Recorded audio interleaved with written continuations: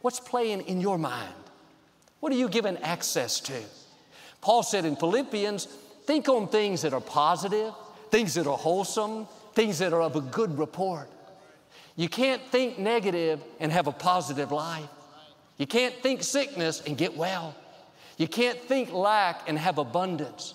The battle is taking place in our mind. Be selective of what you allow in. Imagine someone showed up at your house, knocked on your front door. You opened it, and there was this stranger. He was carrying an axe, a hammer, a rifle, a bag of poison, all these harmful, dangerous things. You wouldn't say, hey, come on in. Make yourself at home. Good to see you. Got some food in the fridge. You wouldn't think twice. You would tell him, you are not welcome here. You need to get off my property.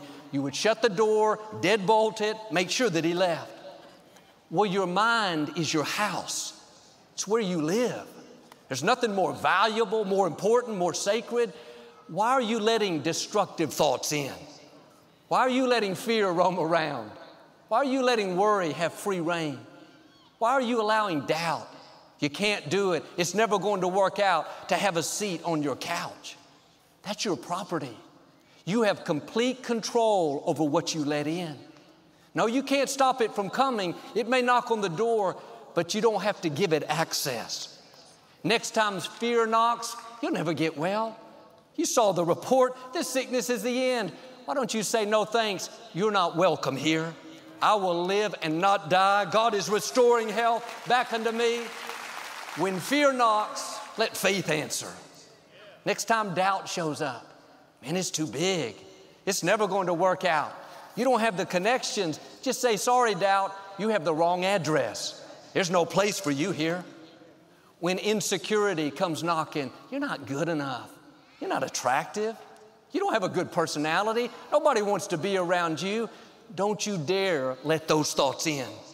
Your attitude should be, get off my property. You're not welcome here. I know who I am. I'm a masterpiece. I'm one of a kind. I'm made in the image of God. I'm crowned with favor. I'm wearing a robe of righteousness.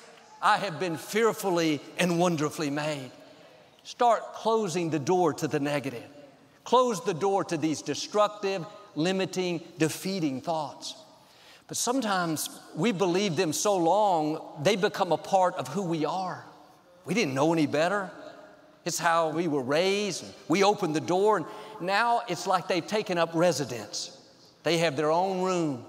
Imagine fear, worry, doubt, insecurity living in your house, dragging you down, stealing your joy, taking your peace.